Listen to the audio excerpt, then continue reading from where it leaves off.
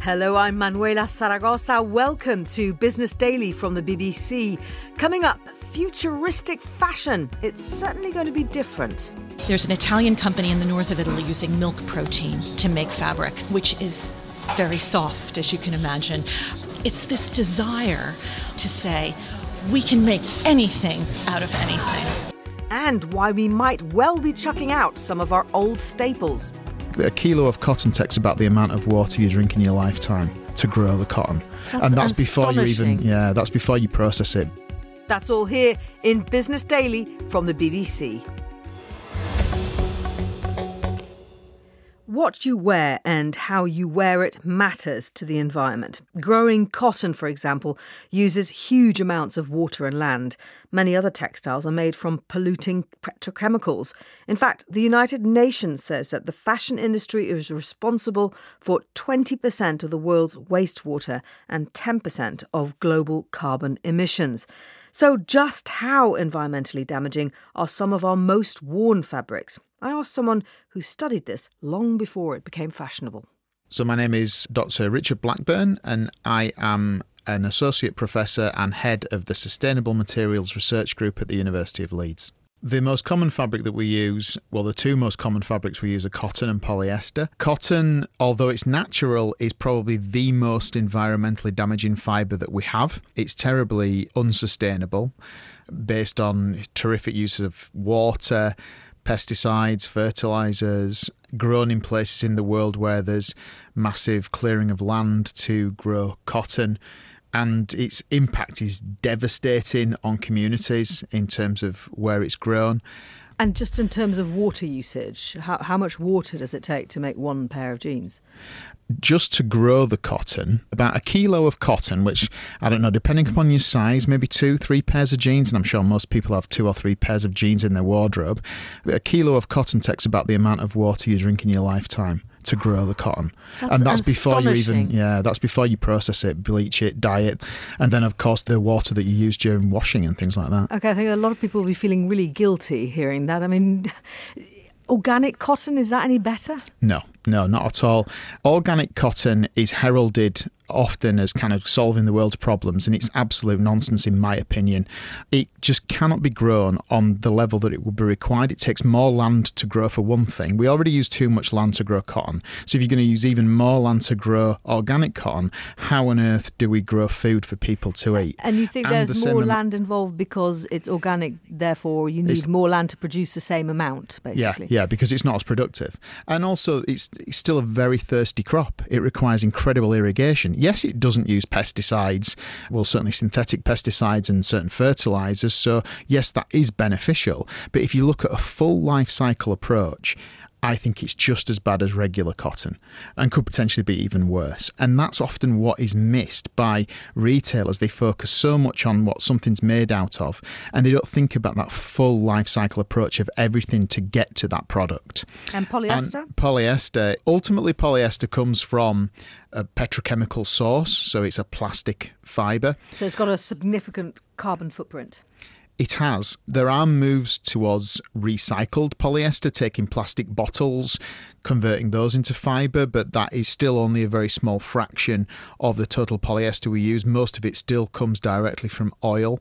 And even recycled polyester at the moment has its downsides because of the energy requirement to do the recycling and the quality of the fibre that you produce in recycling. So that also has its issues. What do you mean by the quality of the fibre? Is it just not long lasting? Well, what happens is every time you do mechanical recycling, which is becoming increasingly popular, you lose strength in the fibre. It loses that strength. So you go from a plastic bottle to a fibre. You can do that because the strength of the plastic in that plastic bottle, that water bottle, is higher than you need for a fibre. So when you recycle once, that's okay because the compromise in terms of losing strength is still suitable, fit for purpose in a textile. But then if you then take that textile and recycle again, every time you recycle, you're degrading it a bit more and more. Richard Blackburn shedding a new and not so flattering light on our wardrobes. We'll come back to him in just a moment. The good news is there are alternative textiles being developed which aren't as environmentally damaging.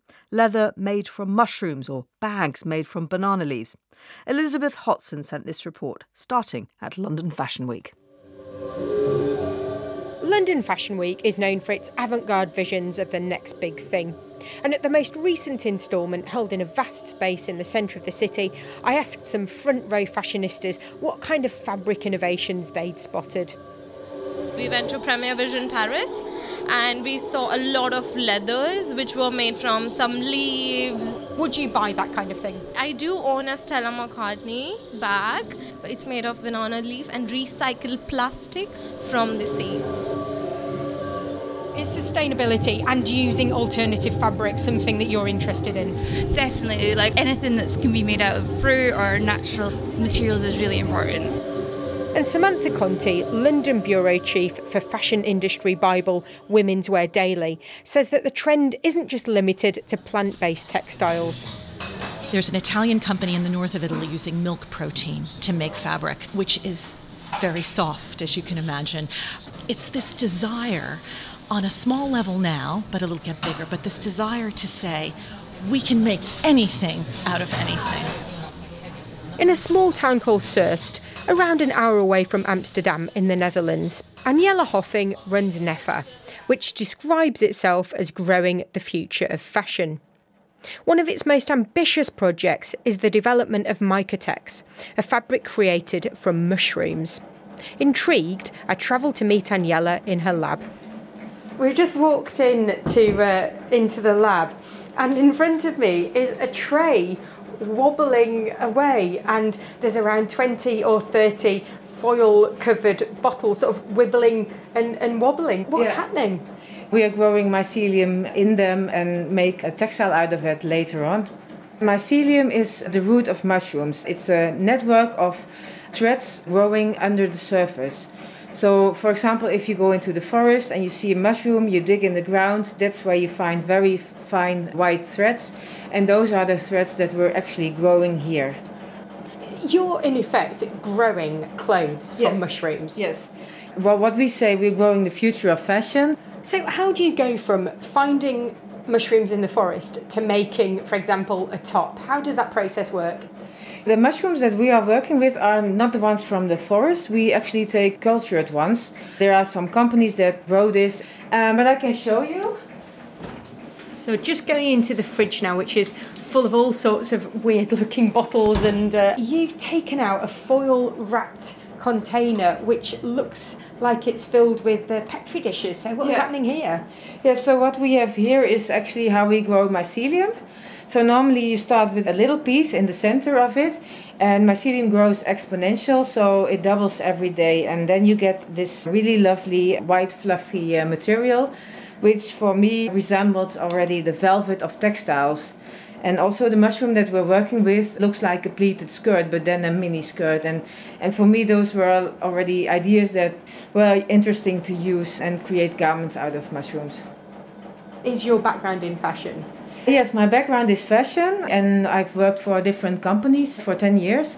I didn't want to be a designer anymore because there was not really anything new, and how many jackets can you design? So I started founding my company NEFA, focusing on fashion innovation. So it sounds complicated, and it's of course not that easy because we need to invent a lot of things. But at the end, it's a way shorter supply chain with a lot of environmental benefits as well. I'm really intrigued to see some of the clothes. Yeah, let's go upstairs to our studio and then I can show you some products that we've been working on.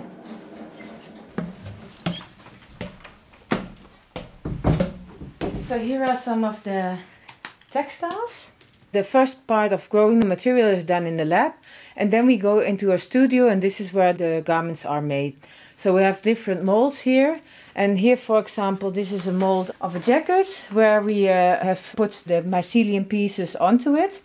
We're looking at fine-tuning it a bit with a biodegradable coating. This looks incredibly delicate. I mean, how practical is it? We're working hard on making the material stronger. So this is now for the catwalk ready. But yeah, of course, we want people to wear it for every day. And so this is where our current focus is. This jacket in front of us, it's a little short sleeve, kind of bolero style. This is the prototype, in effect, the catwalk version. How much would that cost if someone saw that on the catwalk and thought, you know what, I absolutely love that? At the moment, this would be around €2,000. It's a laboratory piece, so more an art piece. It's one of a kind. But of course, our goal is to have these in the shop for an affordable price. How far away are you from me being able to go into a high street store and buying a T-shirt made out of mycelium? Yeah, so the goal is for us to start with accessories. Our aim is between 2 and 3 years to have a first accessory on the market. Then we continue with garments and shoes. But will clothes made from mushrooms or milk protein ever really be high street staples? Samantha Conti from Women's Wear Daily is optimistic. Absolutely. Zara, for example, has set some incredibly ambitious sustainability goals. They're looking to be zero waste, zero landfill, carbon neutral, and they're getting there. Everything will eventually be natural, biodegradable fibers. It's something that does cut across the luxury industry and also the high street. Elizabeth Hotson reporting there. Clearly, alternative textiles that are kinder to the environment have a way to go before they're available, to go mainstream and even affordable. So what should we be wearing and avoiding in the meantime? Back to Dr Richard Blackburn, who we heard from earlier. In terms of cellulose-based fibres, so fibres similar to cotton in terms of doing what cotton does, I'm a very big champion of Lyocell, which sometimes is under the branded name Tencel. There are also other. So basically, Lyocell is made from trees. Specifically eucalyptus trees. The eucalyptus trees that they use for Lyocell are mainly grown in renewable managed forests in South Africa. And they convert the wood pulp, which is similar. It starts similar to a paper making process. You make wood pulp, but then you take the wood pulp, you dissolve it, and then form it into a fibre. Because as you'll appreciate, the wood pulp that you get out of a tree is not a usable fibre for a textile. But we can, by dissolving it and reforming it into a fibre, we can convert it into a fibre and a yarn and a textile. And if you look at the environmental impact of that whole Lyocell process in terms of growing the trees and everything it goes through to get to the final fabric, it's massively beneficial from an environmental perspective compared to cotton. So for example, the amount of water it uses, about 5% of the water that cotton uses for the equivalent mass. As you say, it comes from trees. It would involve growing huge amounts of trees to replace all the cotton that's around in the world. Wouldn't you end up with the same problem? Like there are all these massive trees being planted everywhere, taking over land that, you know. Well, the reason why why it's a great opportunity is because you grow something like eucalyptus. It grows incredibly rapidly. It grows in dense forests. You can grow it in many more areas of the world than you can grow cotton, because cotton's a tropical plant. It needs a very specific environment to grow. You don't need to use pesticides and fertilizers to grow the trees. They've got deep taproots, so you don't need to irrigate them. So you're already into an agriculture that's much more sustainable to grow, and you can potentially grow it on land that you wouldn't use for growing arable crops. So you're not actually competing with land for food, whereas cotton absolutely does. I think polyester is the answer. I think it is a great fibre in terms of its performance. We just need to think about how we utilise what we've already got, because there's already enough polyester in the world to fulfil our purposes of using it forever. So we should be looking to use that rather than making more from oil. Hold on to your polyester tops then. That was Dr Richard Blackburn. None of these new and wonderful textiles will ever get off the ground without the backing of the financial community. New ideas need investment, and investors need to reward those fashion and textile companies that take a risk and innovate. But is that happening? Kate Elliott is Senior Ethical Researcher at Rathbones Green Investment Bank here in the UK. I think it's fair to say that as an investment community, when we're looking at the clothing and apparel industry, the environmental impacts of it are perhaps a more emerging issue. So you can look at alternative textiles, so things that have got a lower life cycle footprint, and some of the innovative technologies. So whether that be kind of using digital printing in the dyeing techniques as opposed to the incredibly water and energy intensive standard practices. But as with anything, we need this to be applicable at a mass scale. This can't just be something that is only going to be the preserve of the middle classes or only a niche area of the market. And the man on the street will think the investment community, people who invest in these kind of companies, they don't really care. They're just doing it because they're worried about there being financial repercussions if these companies don't meet certain targets. But do you find that the interest in these companies meeting environmental criteria, that it's genuine? I think it's the level of commitment, it will vary by company. So there will be some that are absolutely doing it because they see it as the right thing to do. And there will be others that are doing it because they recognise the benefits that some of these approaches can have on their bottom line. And ultimately, from my perspective, it doesn't really matter because the end result is the same. The end result is reduced environmental impacts, it's better labour rights in the supply chain, and it's better outcomes for people and planet. But are there financial consequences, do you think, long term, for retail companies, clothing companies that don't adhere to sustainability? So one of the key things that I'm looking at when I'm reviewing companies is, are they scanning the future horizon for any likely changes in regulation, or are they just sticking to business as usual, meeting the minimum requirements of today?